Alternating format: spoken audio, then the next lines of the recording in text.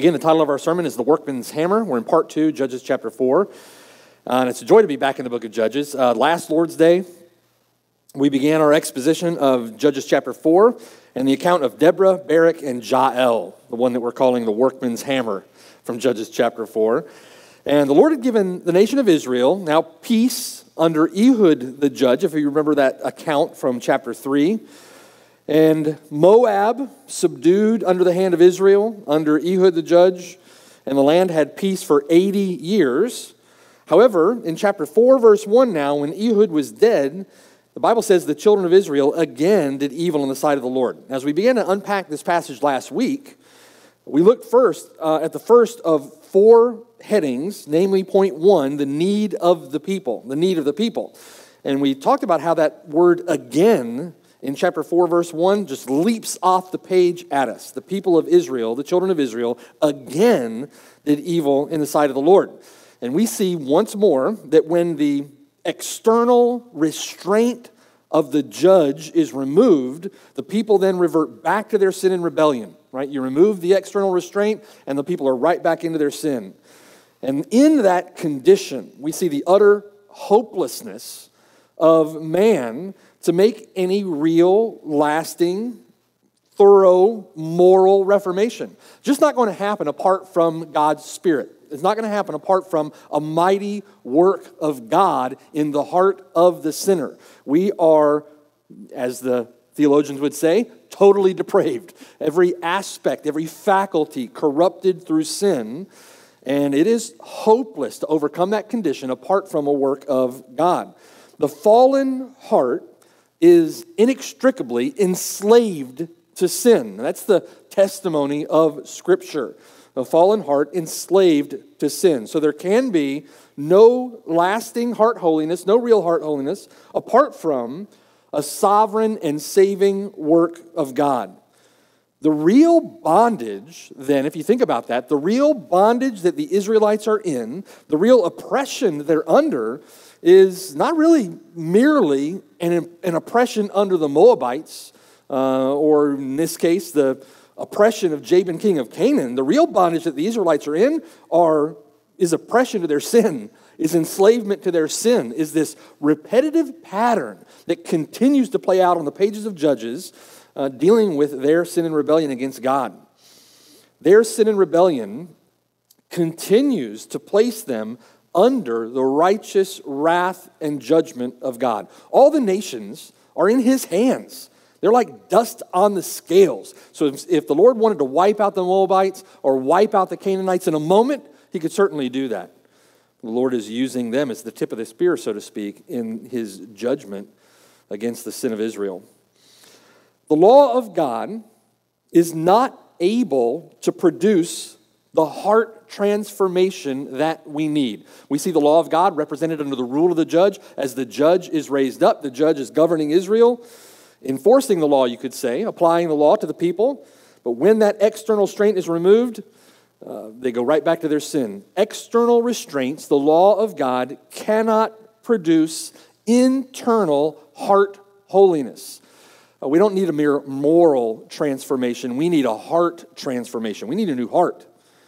And what the law could not do, in that it was weak through the flesh, God did by sending another judge?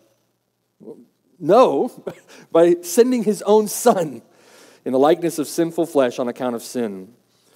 So after the rescue then that the Lord provides under Ehud, and after the rest that the Israelites enjoyed under the judge, we see the people once again relapse into sin and rebellion, which is, as promised, now followed by retribution. That rescue, that rest, followed by relapse, followed by retribution, God's retributive justice. Look at verse 2. So then, the Lord sold them into the hand of Jabin, king of Canaan, who reigned in Hazor. Now, Jabin, the word Jabin, likely an imperial title or a dynastic title like Pharaoh or like Caesar, right? There were many Jabins. And if you've read through the book of Joshua, this title may be one that you remember. If you read through there, you might have remembered hearing this before. Turn back with me to Joshua chapter 11, just a few pages to the left. Joshua chapter 11. And listen to this from Joshua chapter 11, beginning in verse 1. It's interesting. We've run into Jabin, the king of the Canaanites, before. Joshua 11, verse 1. That came to pass when Jabin, king of Hazor, same name, same title, that imperial or dynastic title, and the same location, Hazor. Came to pass when Jabin, king of Hazor, heard these things, that he sent to Jobab, king of Madon, to the king of Shimron, to the king of Akshapha, and to the kings who were from the north, in the mountains, in the plains south of Chinneroth, in the lowland, and in the heights of Dor on the west, to the Canaanites in the east and in the west, the Amorite, the Hittite, the Perizzite, the Jebusite in the mountains, and the Hivite below Hermon in the land of Mizpah.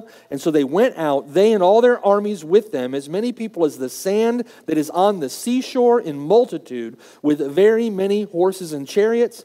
And when all these kings had met together, they came and camped together at the waters of Merom to fight against Israel. Boy, it's a who's who of Canaanite or Israelite enemies. They're all gathered together, and they're gathered together under Jabin. Jabin's topping the list, king of Hazor, the king over the Canaanites. What happens here to the army, and what happens to Jabin from Canaan? Look down at verse 10. So Joshua, verse 10, turned back at that time, and he took Hazor, and he struck its king, that's King Jabin, right? He struck its king with the sword, for Hazor was formerly the head of all those kingdoms, and they struck all the people who were in it with the edge of the sword, utterly destroying them. There was none left breathing, and then he burned Hazor with fire. So all the cities of those kings and all their kings Joshua took and struck with the edge of the sword. He utterly destroyed them as Moses, the servant of the Lord, had commanded. But as for the cities that stood on their mounds, Israel burned none of them except Hazor only, which Joshua burned. And all the spoil of these cities and the livestock the children of Israel took as booty for themselves, but they struck every man with the edge of the sword until they had destroyed them, and they left none breathing.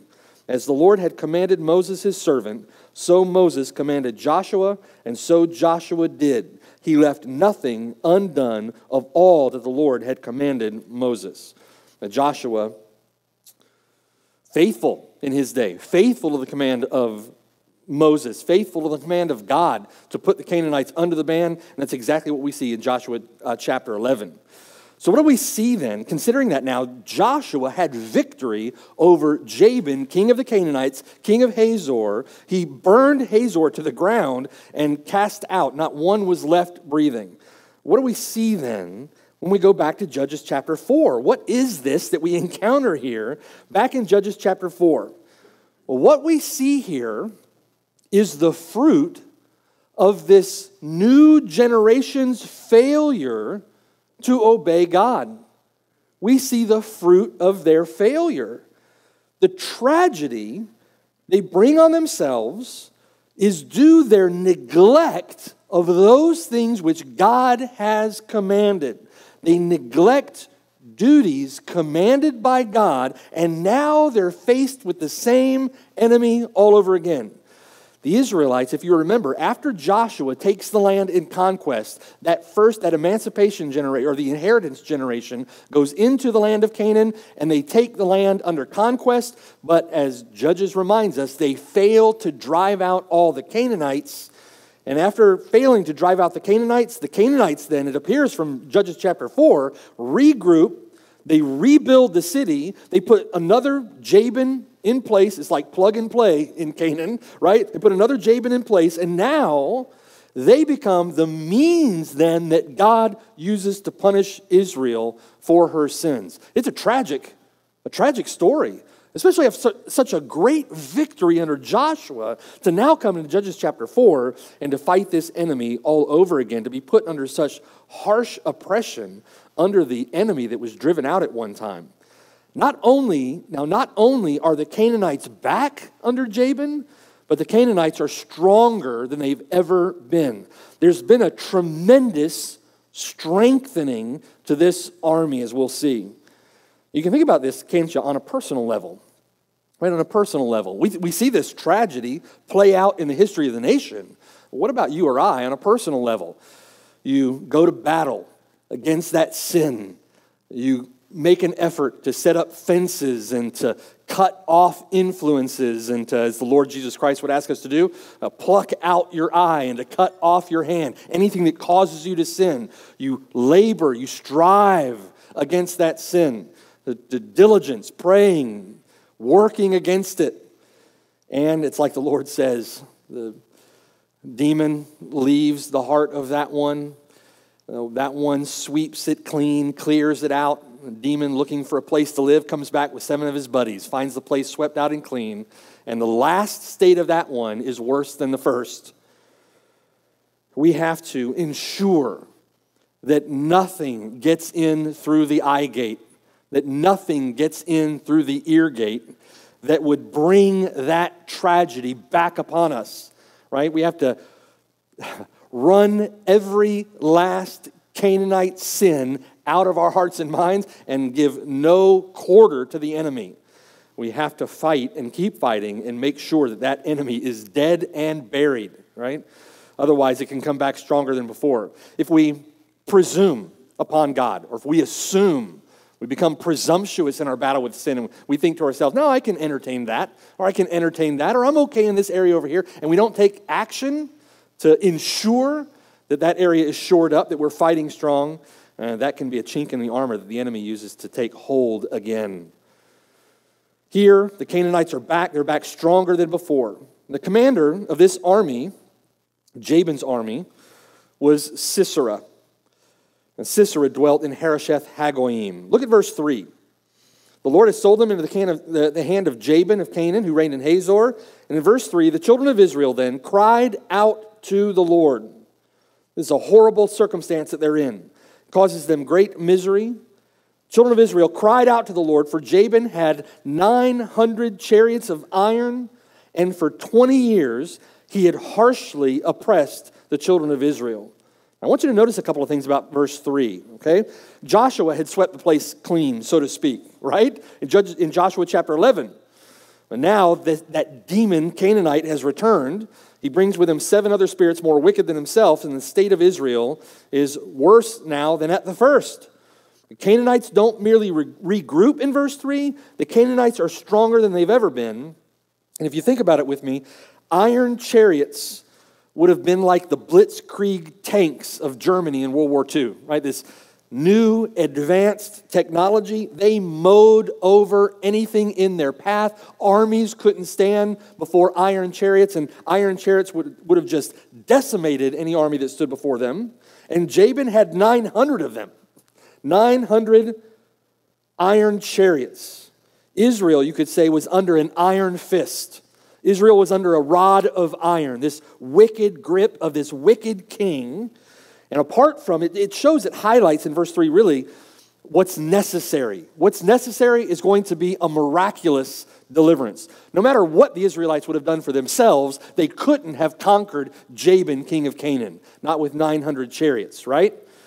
Apart from a miraculous deliverance, this text highlights just how hopeless the condition was of the people. We find that in our own lives.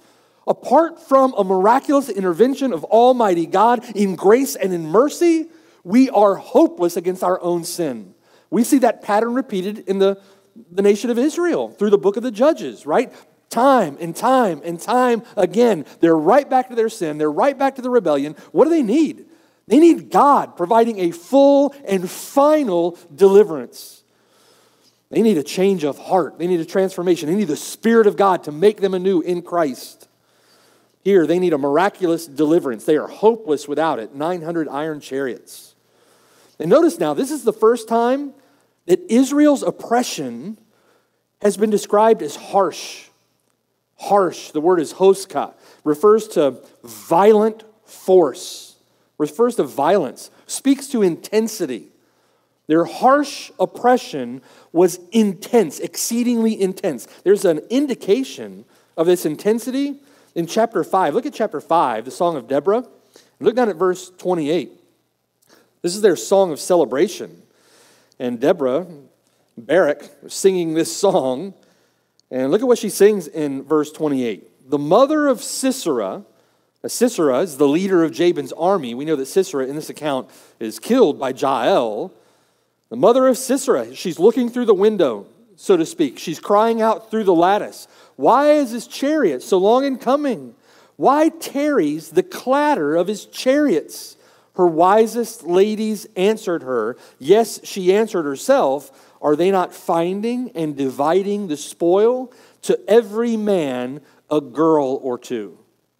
Now think with me there. The word for girl, or the word there for maiden, is rahem. It means womb. To every man a womb or two. This was an insult. It was a pejorative that the Canaanites used against Israelite women. This is what they thought of Israelite women. No doubt, Deborah sees a bit of talionic justice in the fact that Sisera is dead at the hands of a woman by this point. But notice, the men were dividing the spoil, a womb or two, for every man. It's speaking here of the rape of the Canaanites raping Israelite women, the spoils of war. They were pillaging, plundering, raping Israelite women. This is the kind of harsh treatment, exceedingly violent, exceedingly intense, harsh treatment that the Israelites were under when under Jabin, king of Canaan, and the Canaanites. This is the kind of treatment they suffered, right?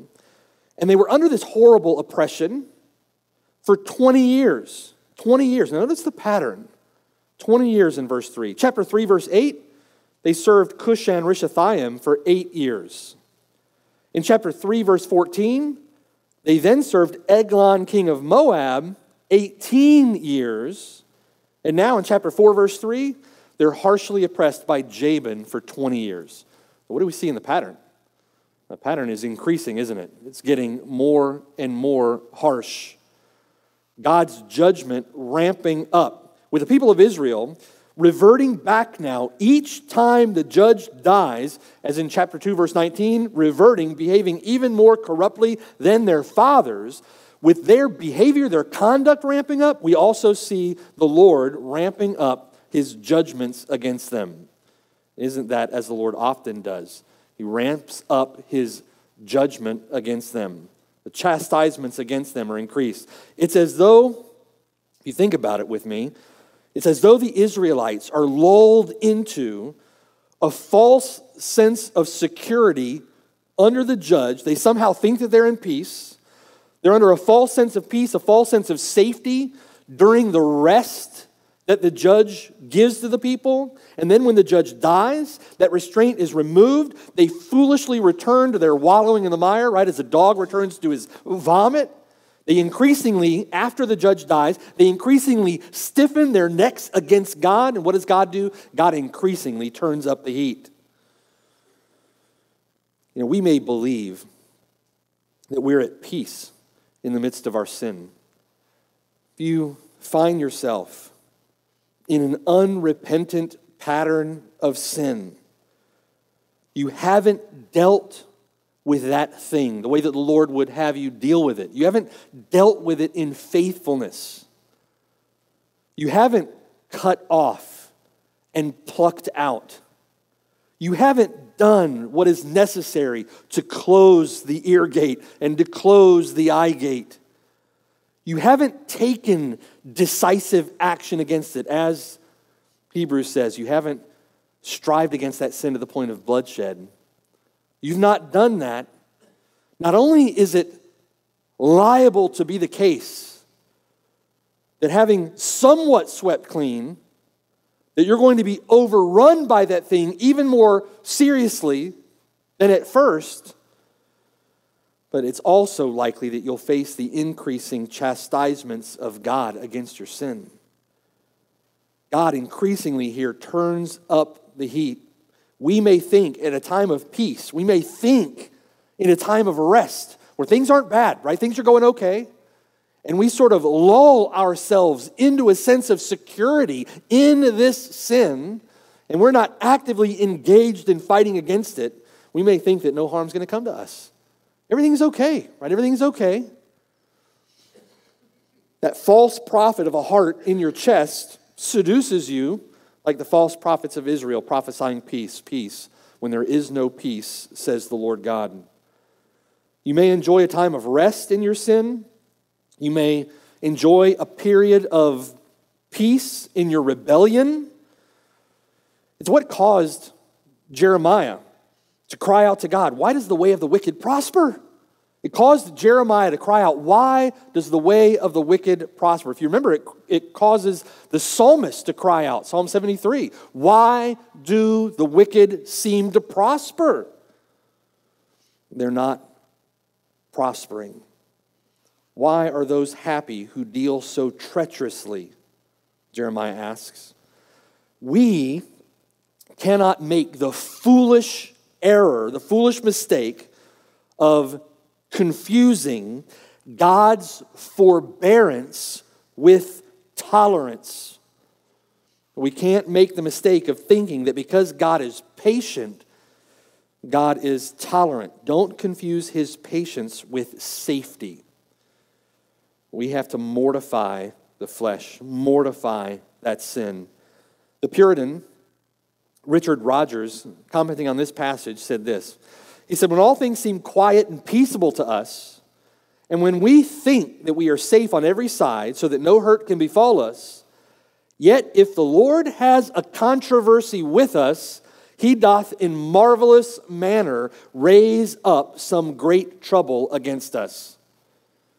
That's a polite way of saying the Lord has controversy with us when he's got to deal with us according to our sin.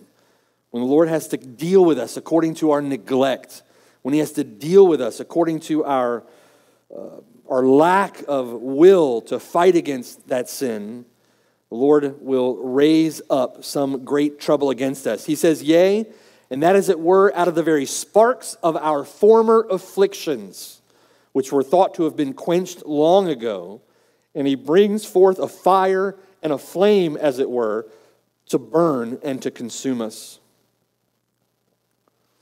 Concerning the day of the Lord, Paul tells the Thessalonians that when many say peace and safety, sudden destruction comes upon them. You remember that text in 1 Thessalonians chapter 5?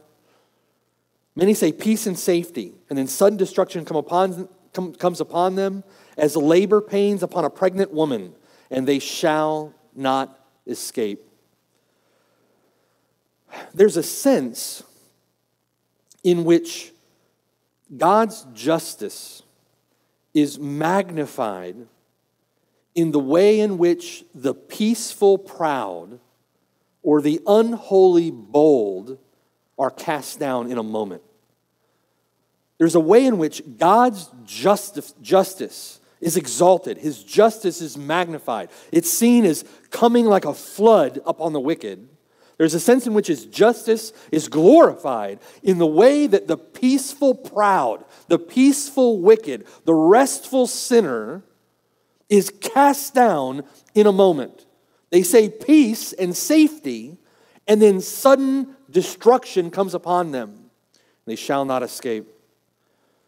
They lay down their head to sleep, believing themselves to be safe on every side. They have a nice glass of warm milk and cover up and in bed. And then God's uncompromising justice delivers a tent peg through their skull in a moment. If you are continuing in unrepentant sin, if you've not turned from sin to trust Christ alone, then your undoing may come in a moment. You may think to yourself, peace and safety all around, while you continue to harbor this sin. Don't think for a moment that you are at peace until you're found in Christ. God's judgment can come in a moment. Paul says that those of us in Christ should watch and be sober. That's the admonition to the Christian, right? That's the work of the Christian. Watch and be sober. Paul says, putting on the breastplate of faith and love and putting on the helmet of the hope of salvation. Putting on the breastplate of faith and love, the helmet of the hope of salvation.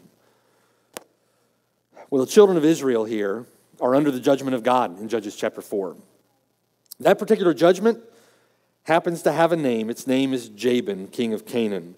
And so the children of Israel, verse 3, then cry out to the Lord for deliverance. They pray, And the Lord, gracious and merciful, again gracious and merciful with the children of Israel, he hears their prayer. He's attentive to their prayer. While the nations would trust in iron chariots, the Israelites, the people of God, trust in the Lord their God, right? And so what does God do then? He raises up a hero. Now in point 1, we considered the need of the people. Look with me at point 2 on your notes, and let's now consider the command of the Lord. The command of the Lord. Point 2, verse 4. Now Deborah, a prophetess, the wife of Lapidoth, was judging Israel at that time. Now as we'll see in the text, Deborah's a strong leader. Deborah is a faithful leader. She's a woman of great faith. And what do we find her doing in Israel in verse 4? This is interesting. Deborah is essentially sitting in the seat of Moses, as it were. She, Deborah, the prophetess, is judging Israel. Verse 5, she would sit under the palm tree of Deborah, judging between Ramah and Bethel in the mountains of Ephraim, and the children of Israel came up to her for judgment. But Deborah was such an important figure, they named a palm tree after her. This is the palm tree of Deborah. It's a nice palm tree, I'm sure. She was sitting under the palm tree, and the people, sitting essentially in the seat of Moses, judging the people would come up to her for judgment. The Deborah, we can see from verses 4 and 5, clearly described as a faithful leader, someone God uses mightily. Now, not taking anything away from Deborah. Deborah is a faithful, godly woman judging Israel. But this is amazing that Deborah is sitting in the seat of Moses judging Israel. To say the least, the Israelites 3,500 years ago, the Israelites would not have been too accustomed to women in positions of leadership. Now that may insult modern day sensibilities, and we're happy to do that. We're going to stick to the Bible in what we think and believe. But about 3,500 years ago, it was way too early for I am woman, hear me roar, right? That wasn't taking place back then.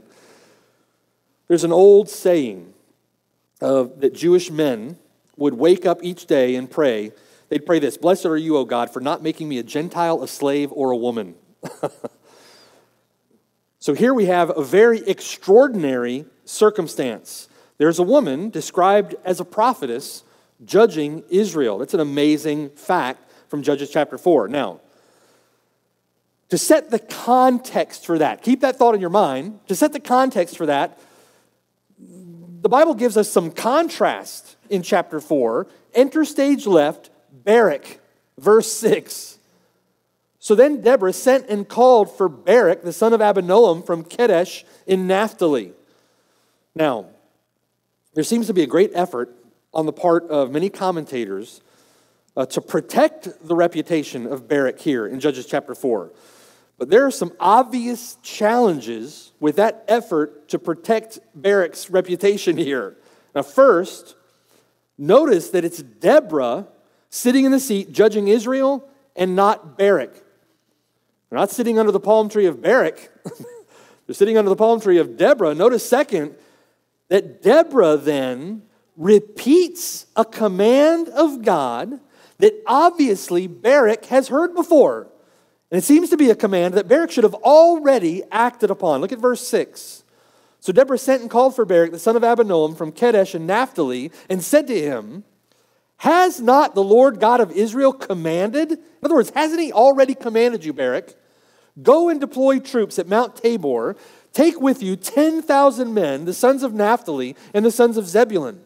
And against you I will deploy Sisera, the commander of Jabin's army, with his chariots and his multitude of the river Kishon, and I will deliver him into your hand." Now that command has already gone out to Barak, and here we find it's not been done. Right? It's not been done. But third now, notice how Barak answers Deborah. Verse 8. So Barak then says to her, "If you will go with me, then I will go. But if you will not go with me, I will not go." Now there's no way around it. That sounds a little faithless, doesn't it? Here's the word of God. Barak should have said, "Amen, God, praise you for delivering him into our hands. We'll go right now." But that's not what he did. That's not what he did. Barak delays obedience to the Lord's command, and then Barak declines leadership. "Deborah will only go if you go with us." Barak is unwilling to carry it out unless he has some reassurance from Deborah here. Now granted, he's going up against 900 chariots, iron chariots. But what are iron chariots to God? Has it not already been established that God can wipe them out in a moment? He destroys the entire army of Pharaoh, burying them in the Red Sea, right? He tears down the walls of Jericho. Listen, these folks have story after story after story from their history of the mighty victory of God. And what does Barak do here? Barak doubts. Thousands of them are as dust on the scales. And so then Barak is rebuked for his unbelief. Look at verse 9. So Deborah said, verse 9, I'll surely go with you. She's a faithful woman, right? A faithful leader. I'll surely go with you. Nevertheless, there will be no glory for you in the journey you are taking, for the Lord will sell Sisera into the hand of a woman. This is scandalous. It's astonishing. Far more unusual than Ehud, right? The assassin, the left-handed assassin, far more scandalous, far more unusual than Shamgar, the Gentile, the unusual instrument, the unusual way that God delivered his people. Here, the Lord is going to sell the Lord's enemies into the hand of a woman. Barak appears to be doubting. Right? Barak appears to be faithless. He appears to be indecisive, weak, fearful. Ultimately, the Lord rebukes him through the testimony of Deborah, a woman who is judging Israel.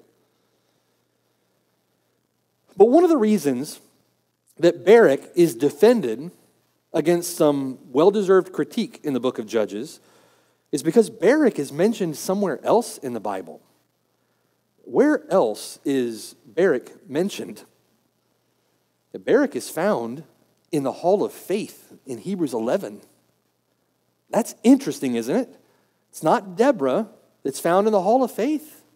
It's not Jael that's found in the Hall of Faith. You have other women that are found in the Hall of Faith. The author of Hebrews in chapter 11, verse 32 says this, and what more shall I say? Right, we're in the Hall of Faith, talking about the great exploits of men and women who put their faith and trust in the one true and living God. What more shall I say? For the time would fail me to tell of Gideon, Barak, Samson, and Jephthah. Now think about that company that Barak is in too. Gideon was fearful. Samson was morally compromised. Jephthah's judgment is highly questionable. And then here's Barak. Right? What more shall I say? For the time will fail to tell of Gideon and Barak and Samson and Jephthah, also of David and Samuel and the prophets, who through faith subdued kingdoms, worked righteousness, obtained promises, stopped the mouths of lions, quenched the violence of fire, escaped the edge of the sword, out of weakness were made strong, became valiant in battle, turned to flight the armies of the aliens, women received their dead raised to life again. Not Deborah, not Jael, Barak. Notice there are other women there. Rahab is there. You go back a few verses and Sarah is there. Doubting Sarah is there. And here we find Barak. What you find in the Hall of Faith is that it's not necessarily great faith on display in the hall. Isn't that interesting? It's not necessarily great faith that's on display in the hall, but rather a great God who does great things through sometimes weak faith and even failing faith. In other words, God is the champion of the Hall of Faith, right? God is the champion of Israel at the time of the judges. It's not going to be Barak. It's not going to be Deborah.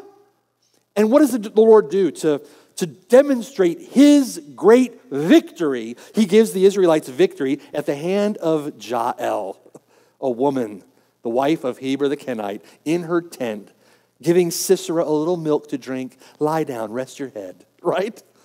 It's amazing. God is the champion of the Hall of Faith. Now, what's going on here in Judges 4 between Barak and Deborah? Barak is a picture. Barak is an example. He's an illustration of the continued decline of the nation of Israel. It becomes a testimony, as it were.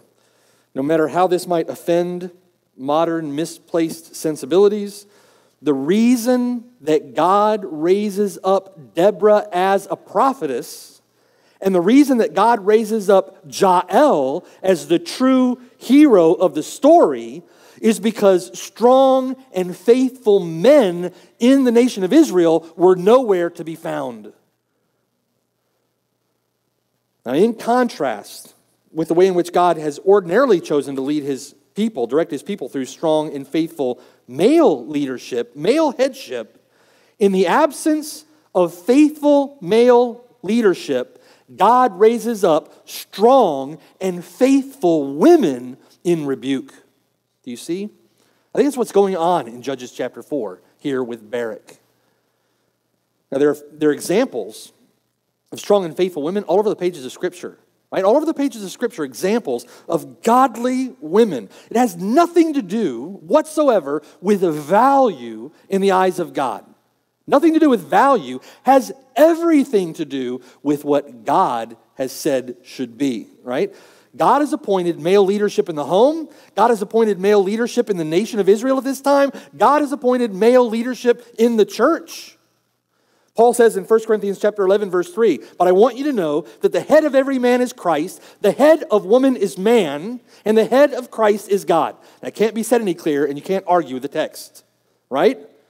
However, in the void or in the vacuum left behind, in the absence of faithful godly men, the Lord will raise up faithful women. The Lord may raise up faithful women to judge, as he did with Deborah, or in the absence of faithful men, in the vacuum left behind by a failure of men to take responsibility for leadership as they should, faithless, unbelieving, unscrupulous women will seize power. It's one of the two, right? Think of the dominating Jezebel. Think of the dominating, murderous queen of Israel, Athaliah. Or think of the irrational or domineering rule of a woman in the home when the man doesn't take responsibility for leading as he should. Think of the heartbroken, godly, faithful woman when the man fails to lead as he should in his home.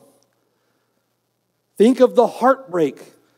What a godly, faithful woman desires is godly, faithful leadership, headship, as the Lord has designed. The Lord has wired us that way. He has instructed us that way. He calls men, he calls you to take responsibility for your household. He calls you to take responsibility for leadership in your home. He calls you to take responsibility for the spiritual well-being of your home, the spiritual temperature in your home, right? Often, when a man fails to lead in the home, it puts the woman in the position of having to bear the load of leadership. And this will cause great grief in the heart of a faithful, godly woman. We've seen faithful, godly women just wither over time under the failure of a godless, leaderless husband. When men fail to take responsibility for leadership in the church, women will assume those roles. When you see women in positions of leadership in the church, just like in Israel, it's an indication that there is something wrong. There's a problem. Very wrong. Men, you must take responsibility. Men, you must lead in faith. Leadership, it's a practical, applicable task that's been laid in your lap. You are to lead. You are to serve him in faith. You are to serve him trusting his word. You are to lead faithfully in the godly way, no matter how many chariots or kings this world would bring against you. You're to take responsibility and serve the Lord in faith. Here, it's just an example, one example of what it looks like when that failure takes place. And we see it, don't we, as a part of the decline of Israel. As Israel continues to revert back, behaving more corruptly than their fathers before them, we see God turning up the heat on his retributive justice, giving them more and more severe chastisements for their sin. And we see a further and further decline in the moral and spiritual well-being of the nation. It's a downward spiral, and this is yet one more indication of it. We want to honor the Lord in our homes, don't we, men? Ladies, don't we? We want to honor the Lord in our church, to be faithful. Has nothing to do, right? Has nothing to do with value. Men and women equal in the sight of God in that respect. There is neither male nor female, slave nor free, barbarian, Scythian, slave or free, right? We have equal value in the eyes of God. Has everything to do with the way that God has said that things should be done. Everything to do with the way that God blesses leadership in the home, leadership in the church, and we're to be faithful in that endeavor. They're up against what would to them be an unbeatable foe, but the Lord is going to have his victory. We're going to see that next week. All praise, honor, and glory to the one who fights our battles for us. Amen. Let's pray. Father in heaven, Lord, we thank you. We praise you that you are the one who goes before us. Lord, help us to trust in you. Help us not to look at the iron chariots of this world arrayed against us. And help us just to, in faith, obey your word. Help us to be faithful in obeying your word in our home. Help us to be faithful to obeying your word in our church. No matter what the world says, no matter the ignorance of the wise in this world, no matter what our culture would want to impose, help us, Lord, just to be faithful to you, just to be faithful to your word, and help us to trust you alone in it, knowing, Lord, that your ways are right and true and good, and that you will bless faithfulness. Help us, Lord, strengthen us to that end. Help us to see it clearly. Help us not to be weak and doubting and fearful, but help us to be bold in our Lord and to subdue kingdoms, as it were, by faith and trust in you, the champion of faith. We praise you and thank you for these many blessings, Lord. And thank you for your faithful leadership. In Jesus' name we pray. Amen.